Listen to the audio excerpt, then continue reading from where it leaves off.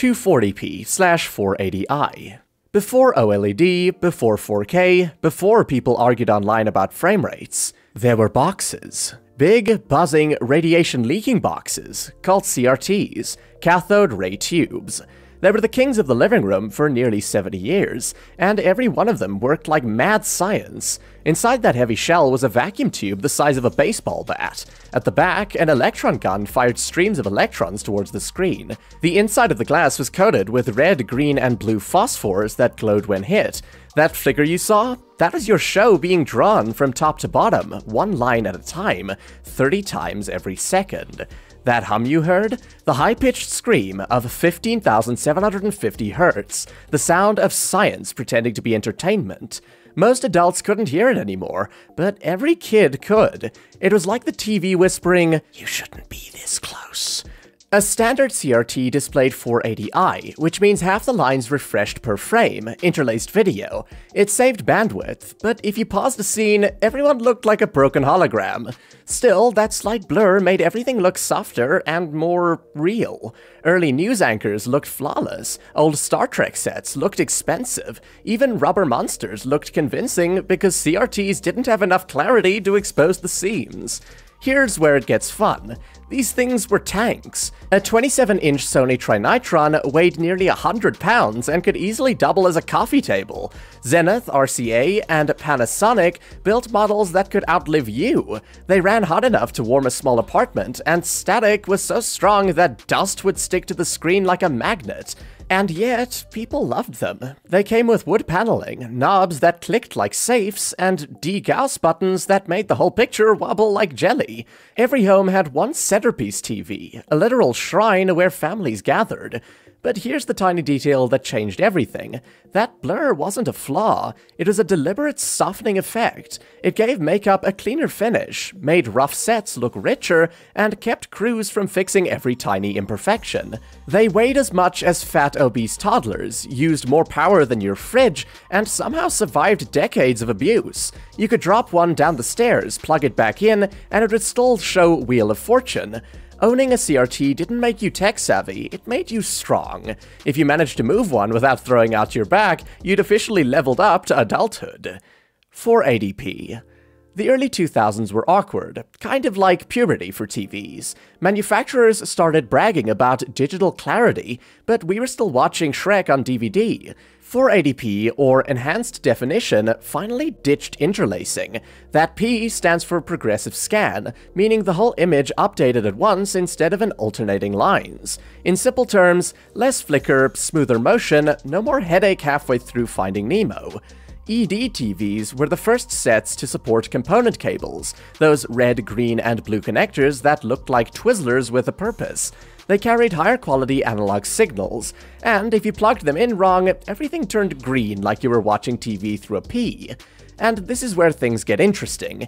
EDTVs were secretly just better CRTs, or early plasma screens pretending to be HD. They marketed flat screens, but they still had big backsides. Every living room had a TV that looked sleek from the front and pregnant from the side. 480p didn't last long, but it taught TV companies how to overpromise and underdeliver, a skill they still haven't lost. 720p. Then came 720p, and suddenly we could count pores on news anchors. 1280 by 720 pixels, the first time HD actually meant something. These TVs looked impossibly sleek for the mid-2000s. Gone were the glass bubbles of CRTs. This was a flat panel era.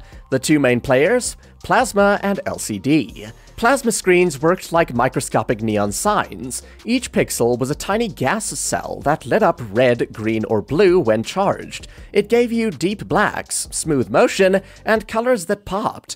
But it also weighed as much as regret, and doubled as a space heater. Watch a long movie and you could practically fry an egg on it. LCDs, liquid crystal displays, took a different approach. They used a bright fluorescent backlight shining through millions of liquid crystal shutters. When the crystals twisted, they blocked or let light through to create an image. That's why early LCDs always looked a little off. Black was never truly black, more like a very committed gray. Still, both were a revelation. They were thinner, lighter, and finally looked like something from the Jetsons. Wall mounting became a trend, until people realized you needed 4 friends and a stud finder to actually pull it off. But here's what almost everyone forgets. 720p wasn't real HD by modern standards. It was the training wheels version. Yet back then, it felt like witchcraft. You went from fuzzy VHS tapes to ESPN in crisp detail, where you could actually see individual blades of grass and the sweat on athletes who didn't ask for that kind of attention. Every electronics store ran the same demo loops, waterfalls, flowers, fireworks, the kind of things nobody watched at home but everyone stared at in Best Buy like it was a religious experience. Even cable companies got in on it, slapping "Now in HD" on every channel, even if the source footage was barely upgraded. HD Ready became the industry's favorite scam. It meant your TV could receive a 720p signal, but downscale it to something worse. Basically, your brand new TV was cosplaying as HD. Still, people didn't care. 720p looked incredible. It was bright, colorful, and finally widescreen 16:9, which made everything feel cinematic. After decades of square screens, we'd officially buried 4:3 for good. RIP black bars. We won't miss you. 1080p. 1080p, the golden child. 1920 by 1080 pixels of confidence. When this hit, people lined up to watch Planet Earth like it was the second coming. Blu-ray players, HDMI cables, flat panels, this was the true digital age. Plasma gave us deep blacks, LCD got LED backlights, making screens thinner and colors punchier. Finally, we could hang a TV on a wall instead of building furniture around it. But here's what people still got wrong about it. 1080p wasn't just about sharper images, it was the first time motion, color, and sound all leveled up together. Dolby Digital Sound, 120Hz refresh rates, HDMI carrying everything through one magical cable instead of 5 confusing ones. Of course, that's also when tech stores started scamming you with premium gold HDMI cables that allegedly gave you cleaner pixels. They didn't, but they did give Best Buy employees commissions. 1080p ruled for nearly a decade, and honestly, it still looks fine. Most streaming services are still HD today because the internet can't handle your 4K ego. 1440p.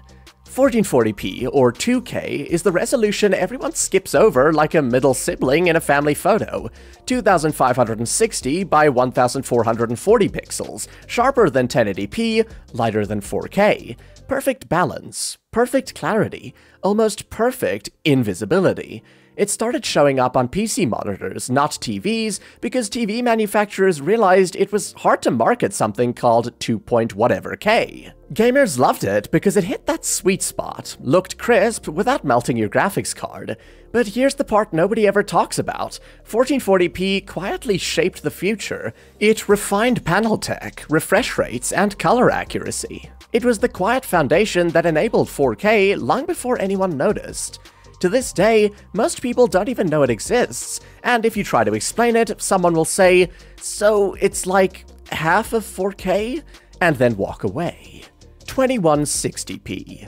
Then came 4K, and every TV commercial became a close-up of a tomato for no reason. 3840 by 2160 pixels. That's over 8 million little dots working overtime so you can see every blade of grass in a car commercial.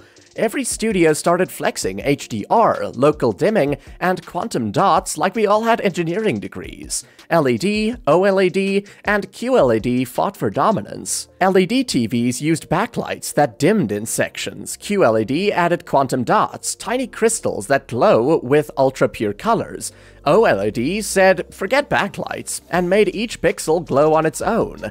But here's the tiny detail that changed everything. 4K wasn't just sharper, it was smarter. TVs became computers. They connected to Wi-Fi, learned your habits, and suggested shows you didn't ask for. We went from turning on the TV to booting up the entertainment OS. It was also the first time resolution outpaced human eyesight. Unless you sit 3 inches from your screen, you can't even see all those pixels, but you'll still pay for them. 4320p. 8K is what happens when manufacturers run out of ideas but still need to sell something. 7,680 by 4,320 pixels. 33 million dots, each one silently asking, can you even tell the difference? There's barely any 8K content. Most of what you see is upscaled 4K, meaning the TV invents fake pixels.